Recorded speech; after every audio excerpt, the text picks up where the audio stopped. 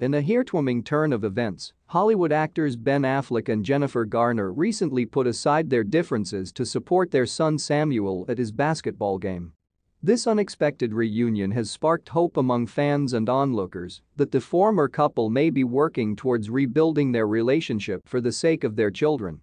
This article explores the significance of this reunion and the impact it may have on their family dynamics. Ben Affleck and Janifer Garner, once considered one of Hollywood's power couples, announced their separation in 2015 after 10 years of marriage.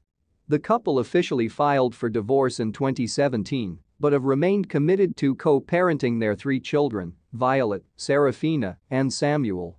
While their divorce was initially surrounded by media speculation and public scrutiny, both Affleck and Garner have consistently prioritized their children's well-being throughout the process. The recent reunion at Samuel's basketball game signifies a significant step forward for Ben Affleck and Janifer Garner as they continue to navigate their co-parenting journey.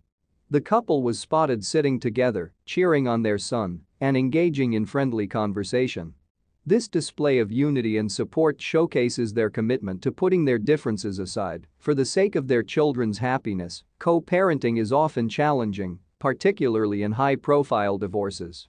However, Ben Affleck and Janifer Garner's dedication to maintaining a healthy relationship for their children sets an inspiring example for others facing similar circumstances.